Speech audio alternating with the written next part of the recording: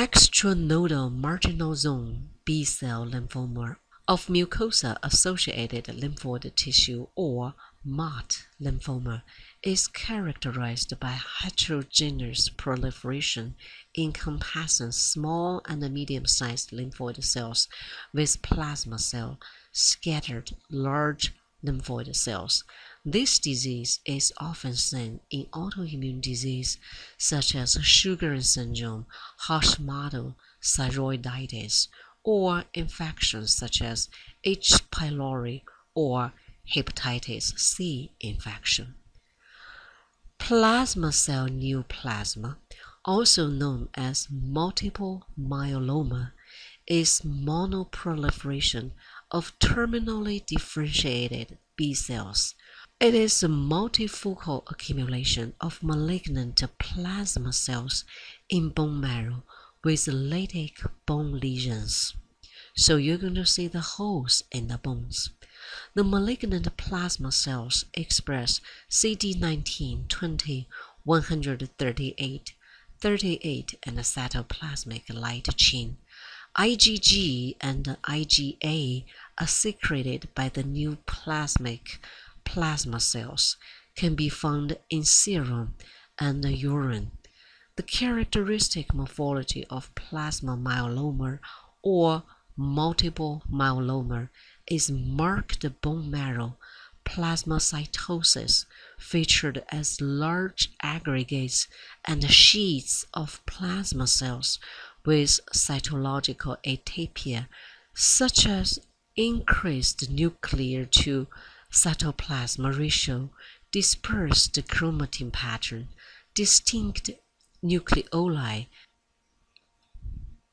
The image here shows plasma cells in the pleural fluid of a patient with plasma cell myeloma or multiple myeloma. Plasma cell myeloma or multiple myeloma affect elderly people with median diagnosed age of 70 years old. Median survival time is 3 years.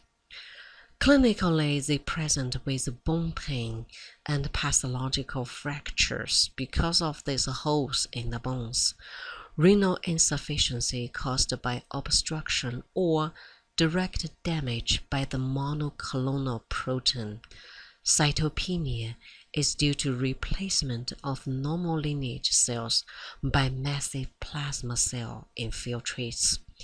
Infection is due to decreased level of normal immunoglobulins. The clonal immunoglobulins deposit at different organs to form amyloidosis. Diffuse large B-cell lymphoma, DLBCL, is featured by large cells in which diffuse proliferation of large lymphoid cells replacing normal lymph node architecture.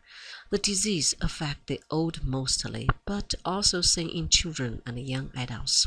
The disease is localized disease involving a group of lymph nodes, but aggressive because of high proliferation rate. Prognosis depends on age, site involved, extent of the disease. Burkitt lymphoma is medium-sized, highly proliferating lymphoid cells with basophilic vacuolated cytoplasm.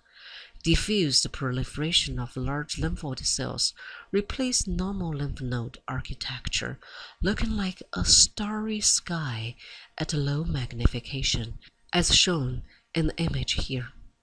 The image at the bottom shows the typical Burkitt lymphoma cells.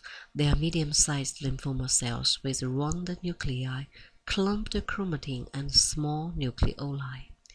Because of the high proliferation rate, Burkitt lymphoma is considered a medical emergency.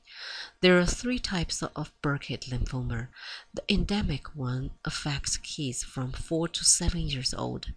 Sporadic type presents with abdominal mass. The one associated immunodeficiency is seen in HIV-positive patients. Mycosis fungoides is the most common cutaneous lymphoma affecting people of 55 to 60 years. The image on the very top shows neoplastic lymphocytes invading epidermis. Prognosis is excellent. Local treatment is good enough. Sézary syndrome also involves skin, but much more disseminated, has leukemic presentation. Skin and lymph node are involved. It is an aggressive lymphoma and has poor prognosis. Peripheral T-cell lymphoma, unspecified, is a peripheral T-cell lymphoma characterized by heterogeneous small, medium, and large-sized lymphoid cells, as shown in the image in the middle. It has prominent vascular proliferation as shown in the image. The cells are derived from CD4 T cells. This is an aggressive lymphoma among older adults.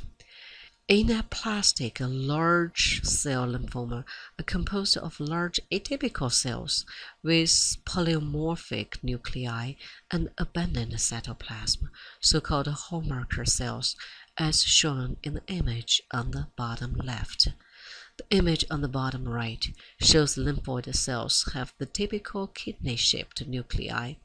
CD30 and ALK protein are immunophenotyping features of anaplastic large cell lymphoma. This lymphoma is a common lymphoma in children. Hodgkin lymphoma can be classified into two groups: nodular lymphocyte predominant Hodgkin lymphoma and classical Hodgkin lymphoma. Nodular lymphocyte predominant Hodgkin lymphoma is B-cell neoplasm with rare neoplastic cells scattered within nodules of reactive lymphocytes. It is characterized by nodular proliferation of small lymphocytes and scattered popcorn cells. The large lymphoid cells with abundant cytoplasm and vesicular multilobulated nuclei or popcorn nuclei. The cells express CD20, BCL6, and immunoglobulin chains. The disease is mostly found in males in 30s. It is a localized disease and involves peripheral lymph nodes. Prognosis is excellent. Classical Hodgkin lymphoma is derived from germinal center. It is characterized by Reed-Sternberg cells or RS cells in a rich reactive background, as shown in the image here. The Reed-Sternberg cells that express CD30 have bilobe nuclei with distinct nucleoli. RS cells are diagnostic for classical Hodgkin lymphoma.